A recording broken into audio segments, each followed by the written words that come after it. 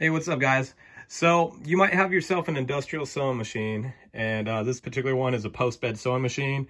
It's generally used for sewing patches on hats, getting in crevices. I've got the post instead of the flat area, so I can, get around all the contours of this hat, and really works well for doing hats, purses, that sort of stuff. But what you want also, if you have one of these and you're doing patches or you're doing hats and you need that extra bit of control and you want to slow down your machine and give it some more torque, what you're going to want is this reducing pulley system here. This is called a speed reducer, and it's basically you install it after the fact, because what's going to happen when you get your sewing machine is this belt's going to go straight back to that servo motor, and even with the motor turned all the way down to 300, you still don't have the control, in my opinion, to do stitching consistently around like an oval shape like this. It's really hard to control it, even with that servo motor turned all the way down to 300. This machine, this pulling reducer, speed reducer, I should say, is the ticket for sure. I've sewed, hundreds of hats on this thing now.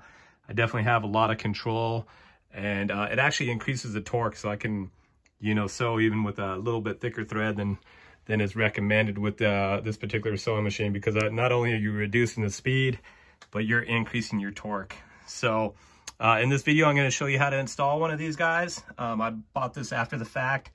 When I bought it, I think it was about $129, and they're actually at about $169 now. I'll post a link to that below, but let me just take you along the build, see how to get this thing in. Okay, so I've decided I'm going to start filming some of the stuff I'm doing to get where I need to be, and one of those things is putting a speed reducer on my post-bed sewing machine. I'm doing leather stamping and hats and patches and that sort of thing, and so this is the perfect machine. I just got it put together last weekend, learning it, and come to the realization that I also need a speed reducer, because I'm going to be stitching patches, circular patches around hats, and it takes a really slow motor. And with this thing turned all the way down to 350, it's still pretty touchy when it comes to the pedal and getting that slow speed to remain consistent. So I looked into it. There's you can make your own pulley system. It's just a matter of, changing some of the pulleys and the belts. I bought one for about $129. I'll try to put a link on it. For me, at this point, time is more valuable than anything, so I decided to bite the bullet and just spend the money, the 129 bucks. The time I spend messing around buying pulleys, searching for pulleys, and making my own setup. They've got one already made for me, so decided to go that route. First thing I did is I'm going to be changing the pulley that comes on here is a 75 millimeter that comes on your servo motor. That's, I guess, pretty standard with these consoles, pretty standard with the industrial sewing machine. But just to verify the size of my shaft here, to make sure the one I'm buying is going to fit, I took this pulley off. The one that comes with it, like I said, is a 75 millimeter. I found one that says it's a 45 millimeter. I happen to have one of these handy little measuring tools, and I'm just going to verify that the arbor, that's the main thing, is that your arbor is the same size. So I'm going to double check that. But basically what I'm doing is I'm going to put a smaller wheel on there, put in my pulley system, and I'll try to walk you through the process with me. I've learned a lot from YouTube, and I'm really appreciative to the people that spend the time to do these videos, so why not do one myself and try to be part of the solution. So I got the new pulley in from Amazon. So this was the old one that came off the servo motor, 75 millimeter, and here is the new one. Looks like pretty much the same material. This one just looks like it doesn't have the stamp on it. There's not much difference though. I do need to pull this little key that's kind of like a pin out of the slot and reuse it. As far as like if you're looking at these, I was questioning whether I needed a set screw, but you don't, because basically what sets it on the servo motor is gonna, well, the key comes in handy because you can see the little slot for the key where that goes. So I'm going to take the key out of the old one, but basically what holds it in place is this assembly of lock washers and a nut that comes with the servo motor that's already on the servo motor. So to remove the pulley, I just pulled those off. I did have trouble getting a wrench on the back of the pulley. It's got a little slot for a wrench, but I didn't have one narrow enough to hold the pulley in place while you turn the nut. So basically what I did is, you know, I've got an old filter remover for automobiles for a car, and I use that to kind of back up the pulley while I reverse the thread on the nut.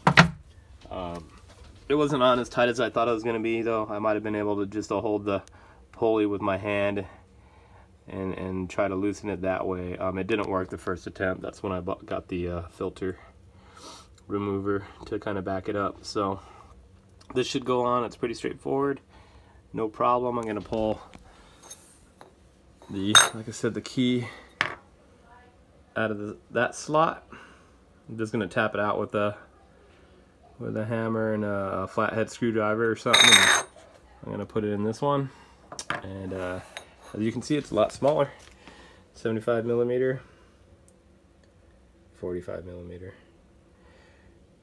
So I haven't got the gear reducer yet, or the pulley reducer, but I'm kind of preemptively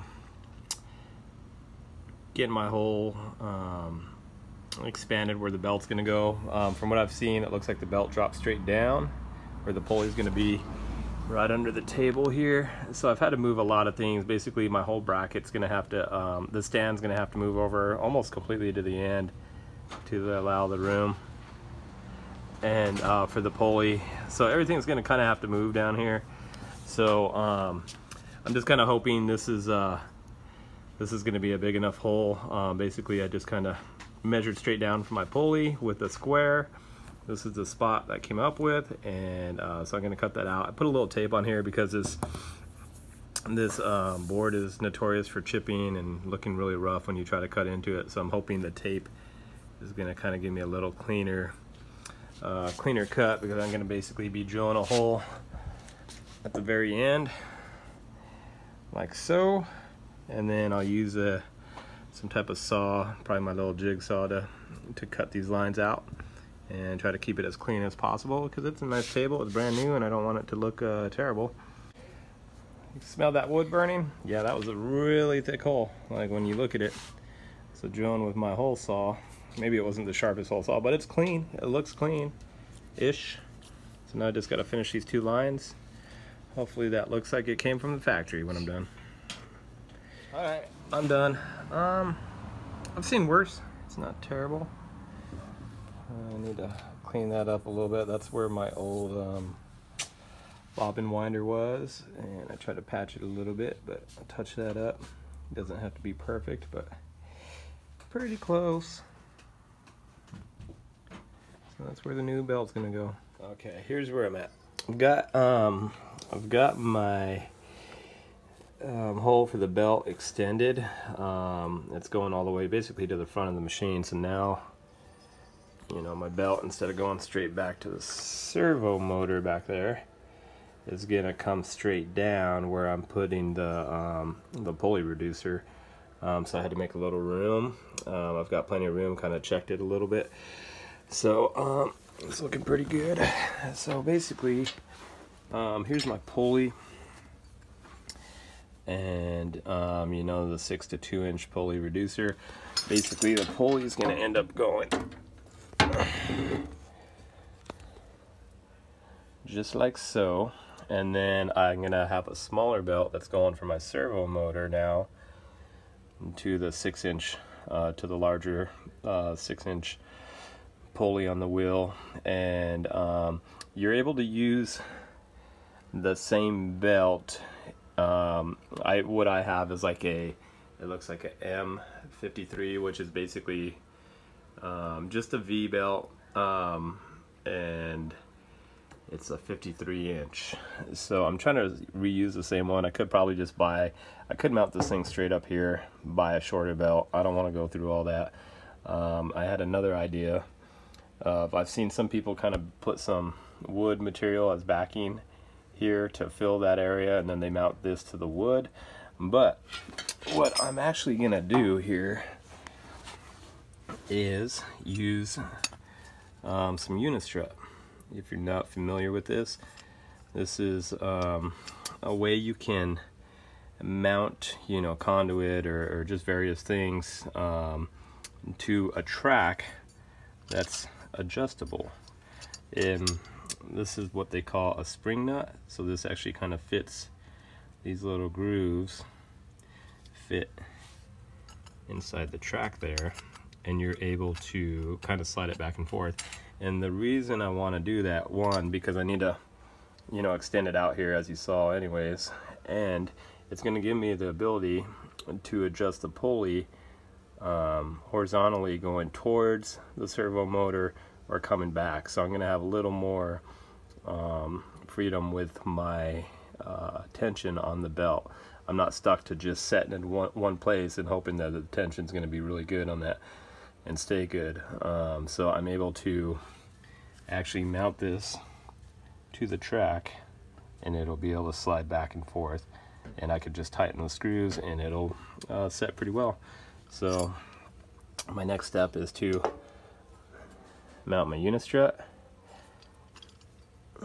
mount my pulley on my unistrut, and then in the next video I hope to show you how to get the measurement on the new pulley, because I'm going to be using the old pulley for my vertical drop. You know, that's the longer drop going up to the machine, but now I'm going to need a much smaller pulley going from the 6-inch pulley on the reducer to my servo motor.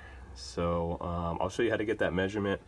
Basically, kind of a long story short, and hopefully I'll record it when I do it, but basically you just get this where you think it's gonna be, and you just get a string and wrap it around your 6-inch and your 2-inch, and just tie that string or shoelace or whatever you might use into a knot, acting as kind of like a type of pulley.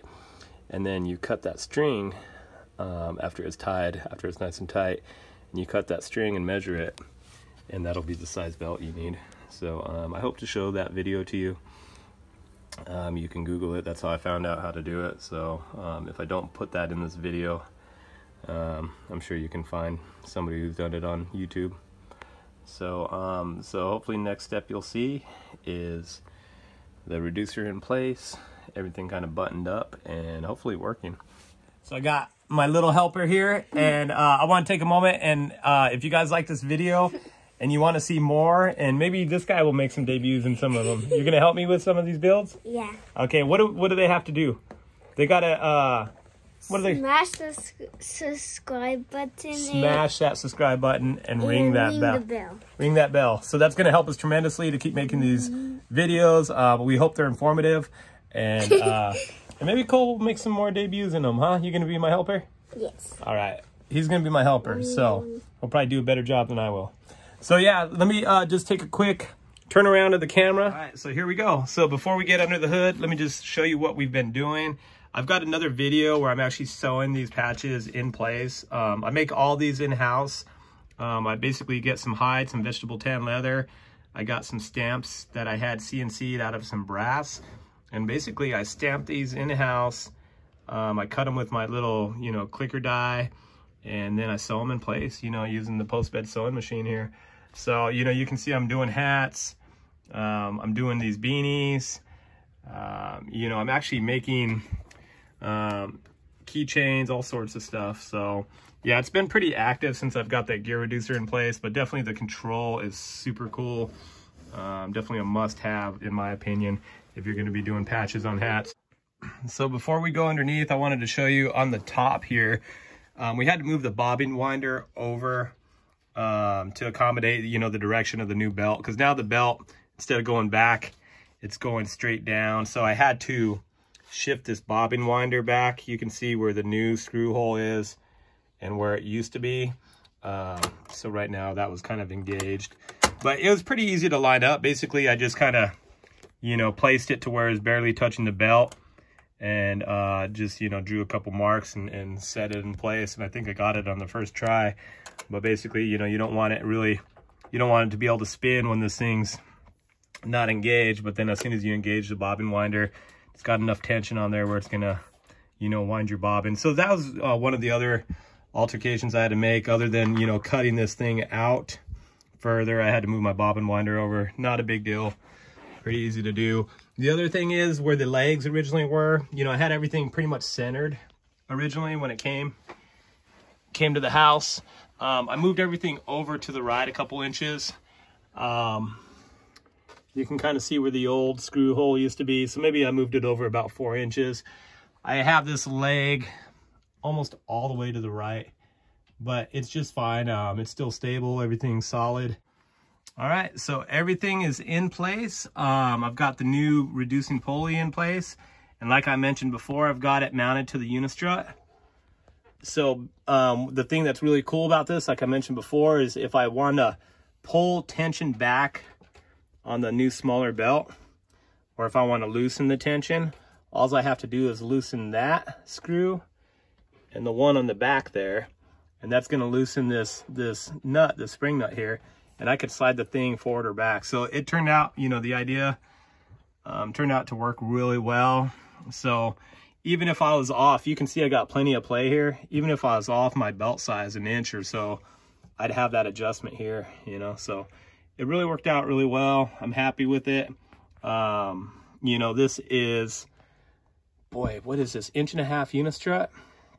It's the deeper strut. They've basically, as far as I know, they've got 2 kinds of strut. This is the regular size, and then they have a shallow strut. So this is just your standard. I believe it might be 1.5 inches. If I had a tape measure here, I'd measure it, but not a big deal. Just get your standard strut. That seemed to work out really well for me. And then I never did get around to videotaping, you know, the how I determined, you know, the length of the additional belt that I bought. But basically, like I mentioned, you can kind of get this thing mocked up in place and then tie a string that wraps around this bigger pulley and goes back to the smaller pulley on your servo motor. And you basically tie a knot in that, and then, you know, you can cut it in half and take a measurement, and that'll determine how long your belt's going to be. So yeah, this is it. Everything's in place. And if you want to see this thing in action, just take a look at my video. I'll have a link of it. It should be coming up right about now. You'll see a link of that video, and you can also find it below. But yeah, just take a look, and overall, just real satisfied with this pulley system. So that's it in a nutshell. If you have any questions, post them below. I'll do my best to answer all of them. I try to respond to every question. The best of, you know, it might be a day or two before I get to it, but I try my best to respond to everything. But I just want to thank you for stopping by, spending the time to watch this video. So from my house to yours, thanks again. We really appreciate it. And we'll see you on the next one. See you guys. Bye. Bye.